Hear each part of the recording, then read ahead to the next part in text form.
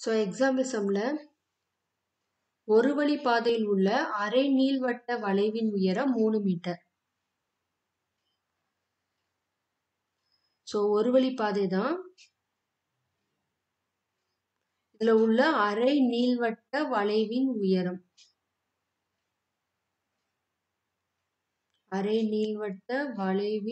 உயரம் 3 மீட்டர் மற்றும் அகலம். ஸோ இங்கிருந்து இதோட அகலம் 12 மீட்டர். அப்போ இதோட பாதி என்ன இருக்கும்? 6 மீட்டர். இங்க அதே பாதி 6 மீட்டர். ஒரு சரக்கு வாகனத்தின் அகலம் 3 மீட்டர். ஸோ ஒரு சரக்கு வாகனத்தின் அகலம் 3 மீட்டர், உயரம் 2.7 மீட்டர் எனில் இந்த வாகனம் வளைவின் வழி செல்ல முடியுமா? இப்போ அந்த வாகனம் இங்க நிக்குதுன்னு நினைச்சுக்கோங்க. இப்போ இதோட அகலம் 3 மீட்டர். ஸோ ஈஸியா அகலம் நமக்கு மேட்ச் ஆயிடும். ஏன்னா ஏற்கனவே இதோட அகலம் என்னது 12 மீட்டர். ஸோ 12 மீட்டர்ல அது 3 மீட்டர் தான். ஆனா இதோட உயரம் பாத்தீங்கன்னா இங்க 2.7. ஸோ நமக்கு சென்டர்ல இருந்து தான் இது 3 மீட்டர். ஆனா இந்த பெண்ட் ஆக ஆக அது இந்த உயரம் குறையும். ஸோ இங்க 3 மீட்டர், இது 1 மீட்டர் இருக்கும், இது 1 மீட்டர், இப்படியே நமக்கு என்ன செய்யுது, குறைஞ்சுக்கிட்டே போகும். ஸோ இங்க ரொம்ப மைன்யூட்டா இருக்கும். அப்போ இந்த லாரி கரெக்டா இங்க மேட்ச் ஆயிடும் சென்டர்ல. ஏன்னா இது 3 மீட்டர், இது 2.7. ஸோ 3 மீட்டரை விட கம்மி தான். ஆனா இது போகுமா அப்படின்னு கேட்டா போகுமா இல்லையாங்கிறத நம்ம இனிமேதான் சம்ல கண்டுபிடிக்கணும். ஸோ அதாவது இந்த பகுதி இப்போ சென்டர்ல 3 மீட்டரு. ஆனா இது நமக்கு இப்படி லாரி இப்படியே நகர்ந்து போகுமா? ஏன்னா இங்கதான் 3 மீட்டர், இங்க குறையும்.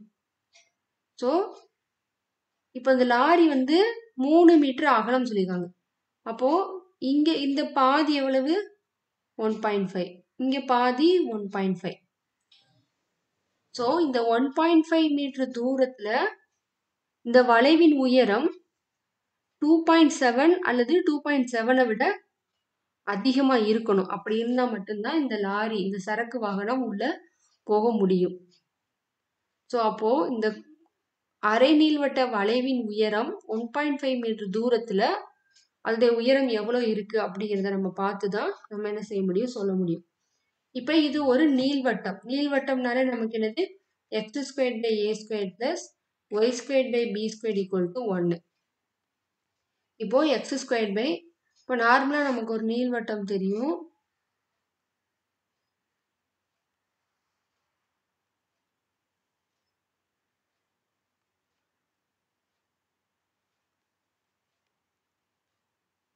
ஸோ குவியம் இங்க இருக்கும். இது முனை a,0 மைனஸ் a,0. ஏன்னா இது முனை a dash. ஸோ இது குவியம் s ஸோ இங்க இதுல இருந்து இது 6 மீட்டர் அப்படிங்கறதால இங்க -6,0, இங்க 6,0. அப்போ a நமக்கு என்னது? 6² பிளஸ் y² by உயரம் b. ஏன்னா இந்த அரை நீள்வட்ட வளைவின் உயரம் எவ்வளவு? 3 மீட்டர். அப்போ 3² equal to 1. x² by 36 plus y² by 9 equal to 1. இப்போ நம்ம இந்த லாரியோட இதை கண்டுபிடிக்கல. இப்ப இந்த நீள்வட்ட வளைவோட உயரத்தை தான் கண்டுபிடிக்கிறோம். ஸோ இந்த நீள்வட்ட வளைவின் உயரம் 1.5 மீட்டர் தூரத்துல எவ்வளவு இருக்கும்? x equal to 1.5 மீட்டர் தூரத்தில்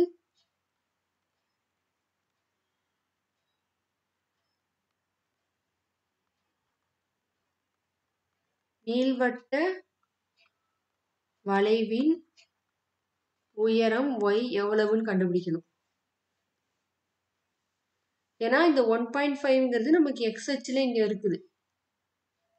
ஸோ அந்த லாரியோட அகலத்தை பொறுத்து. அப்போ அதோடைய ஒய் வந்து என்ன நம்ம என்ன செய்யணும் கண்டுபிடிக்கணும். ஸோ இந்த எக்ஸ் 1.5 நம்ம என்ன செய்யலாம், இந்த சமன்பாட்டில் பிரதியிடலாம்.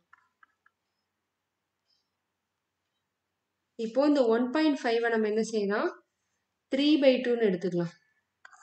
எக்ஸ் ஈக்குவல் டு 1.5 இருக்கா, அதை நம்ம 3/2ன்னு எடுத்துக்கலாம்.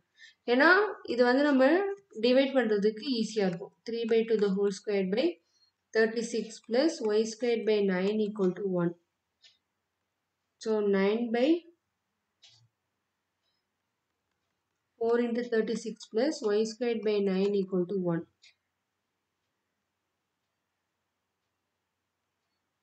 So 9 plus y squared by 9 equal to 1. 1 minus 9 so இந்த டிவைட்ல இருக்கிறது நமக்கு இன்ட்டுக்கு போயிடும். இப்போ y squared equal to 9 into 1 minus 9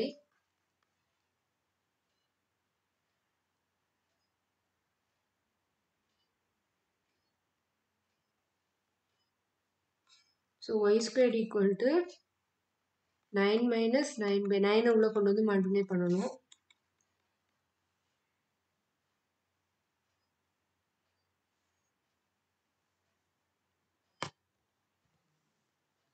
இது சிம்பிளா நம்ம இப்படியே என்ன செய்யலாம், எல்சிஎம் எடுத்துடலாம். 9 into 144 minus 9 இப்போ இங்கே மைனஸ் பண்ணோம்னா 135/144. y equal to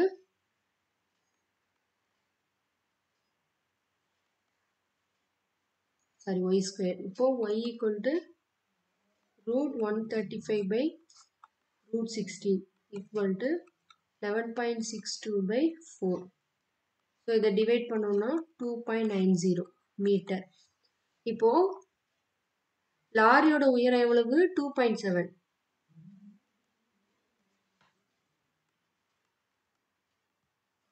ஸோ சரக்கு வாகனத்தின்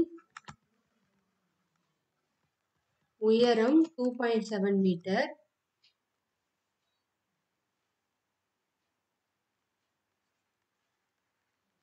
அப்போ அரை நீள்வட்ட வளைவின் உயரம் 1.5 மீட்டர் தூரத்தில் y equal to 2.90 மீட்டர் உயரம் இருப்பதால் சரக்கு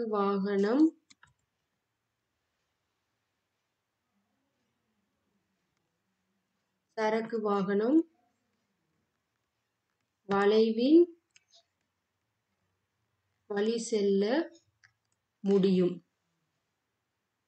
ஸோ இதை நம்ம 3Dல பார்த்தோம்னா எப்படி இருக்கும்,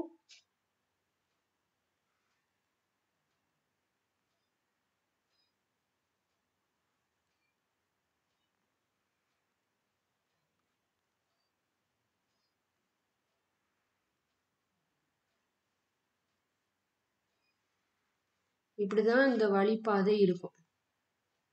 ஸோ மையத்துல தான் 3 மீட்டர், ஆனா இது வளைய வளைய என்ன செய்யும், குறையும்.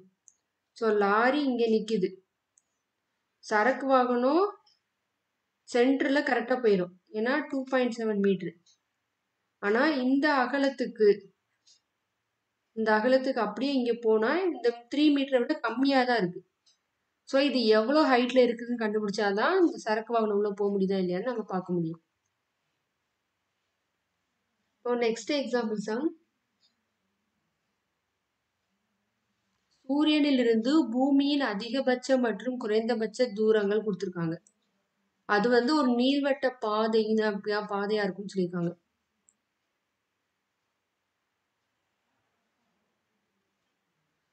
சூரியனிலிருந்து பூமியின் அதிகபட்ச மற்றும் குறைந்தபட்ச தூரங்கள் முறையே. நீள்வட்ட பாதையின் ஒரு குவியத்தில் சூரியன் உள்ளது. ஸோ நீள்வட்ட பாதை இப்படிதான் இருக்கும். எக்ஸ், இங்க ஒய், இது என்னது முனை நமக்கு ஏ, இது ஏ டேஷ். ஸோ நீள்வட்ட பாதையின் ஒரு குவியத்தில், அப்போ எஸ்ல தான் என்ன செய்யுது, சூரியன் இருக்கு.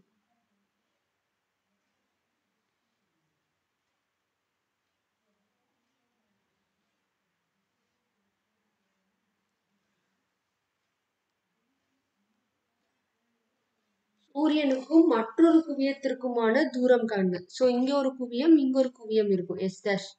இந்த ரெண்டுக்குமான தூரம் அதாவது 2c என்னன்னு கண்டுபிடிக்கணும். ஏன்னா இது நமக்கு 0,0 மைனஸ் c,0. ஸோ ரெண்டு பக்கமும் c இருக்கு. cனா நமக்கு தெரியும் ஏஇ. ஸோ 2c என்னன்னு சொல்லி கண்டுபிடிக்கணும். இப்போ சூரியனிலிருந்து பூமியின் அதிகபட்ச தூரம். ஸோ இப்போ பூமி இங்க இருக்குன்னு நினைச்சுக்கோங்க.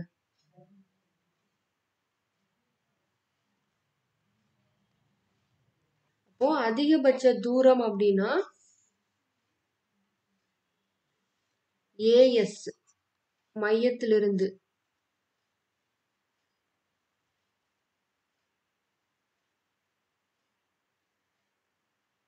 ஸோ ஏஎஸ்ங்கிறது குறைந்தபட்ச தூரம். ஏன்னா பக்கத்திலே இருக்கு ஏஎஸ். அதிகபட்ச தூரங்கிறது எஸ்ஏ டேஷ். ஏன்னா சூரியன் வந்து ஒரு குவியத்துல இருக்கு எஸ். ஸோ எஸ்ஏ டேஷ் அதிகபட்ச தூரம் எஸ்ஏ டேஷ்.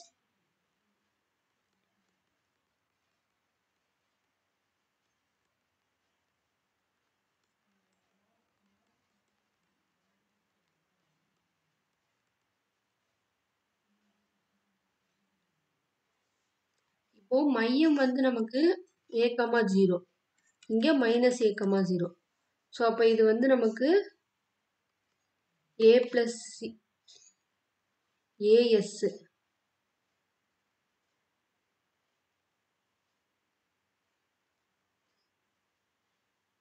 இது நமக்கு a மைனஸ் சி, இது a plus C. So a minus c equal to 94.5 into 10 power 6. a plus c equal to 152 into 10 power 6. இது ரெண்டையும் நம்ம மைனஸ் பண்ணோம்னா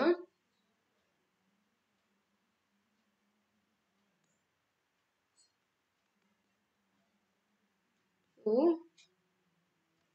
2c minus 2c கிடைக்கும். minus 57.5 into 10 power 6. Minus minus cancel ஆகிடும். c equal to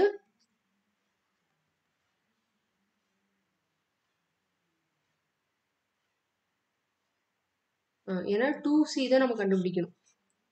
so 2c ரெண்டு குவியத்திற்கும் உள்ள தூரம் என்ன அப்படின்னு சொல்லி கேட்டாங்கன்னா எஸ்எஸ் டேஷ் வந்து என்னது 2c தான் நம்ம எவ்வளோன்னு சொல்லி கண்டுபிடிக்கணும். ஸோ 2c ஈக்குவல் டு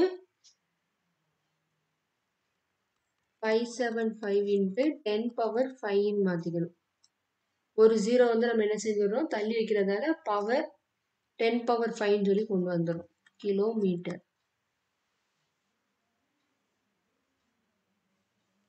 இந்த 2c தான் நமக்கு என்னது எஸ்எஸ் டேஷ்.